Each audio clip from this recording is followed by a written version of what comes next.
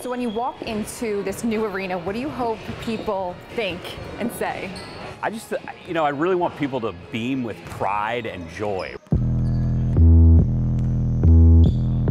Welcome to the new state-of-the-art John Glaser Arena at Trumark Financial Center at LaSalle University. It went from this to this. It's completely different from the old layout and look, and revolving around the fan experience. Wanted to transform what was a nice, quaint, and older arena into a magnificent Division I level experience for everybody involved. I went here, so I know this gym is like the center of campus. This is where a lot of events are done. This is where we go to basketball games. I mean, what do you hope students take away from this brand new gym that's really at their fingertips? I think it's just the start of LaSalle's transformation as a university.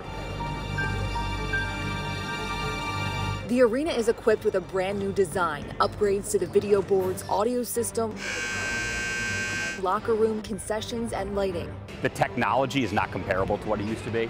We've got LED boards all around the courtside, and obviously the scoreboard is the magnificent large center hung that everybody desired. The arena was built thanks to a generous donation from the late John Glaser, who loved the institution and was a die-hard LaSalle basketball fan through and through. And the court was redesigned just the way he always hoped, with seats all the way around. The seats used to be on two sides only and not behind the baskets. Now it's a 360-degree bowl experience. John's vision was to make it harder for teams to play here.